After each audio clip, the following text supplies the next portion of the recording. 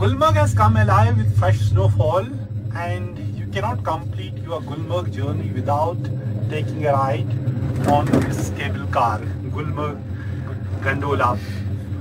So it is 5-kilometer long journey on this cable car. It takes you up to 13,400 feet above the sea level. And it's literally a winter wonderland, you can see here. And people actually using all the tools to make it a fun, whether it is sledging, whether it is snowboarding, whether it is skiing. And what it means, this cable car, let me talk to Mr. Ghulam Jilani Zargar, who is the Chief Executive Officer of Gulmarg Cable Car Project Corporation. So, आप बताएंगे कि we heard the number of tourists coming to Gulmarg has gone up much higher, almost 4 times who are using now this cable car, and your revenues have also gone up 4 times for last 1 year. Is that correct? You are absolutely right. We have received 2.5 times the tourist what we would receive in the peak season in Gulmarg. Okay. And insofar as the cable rides are concerned, you are absolutely right. The revenues that we have received this year have surpassed all the targets that we had been having achieving. Okay.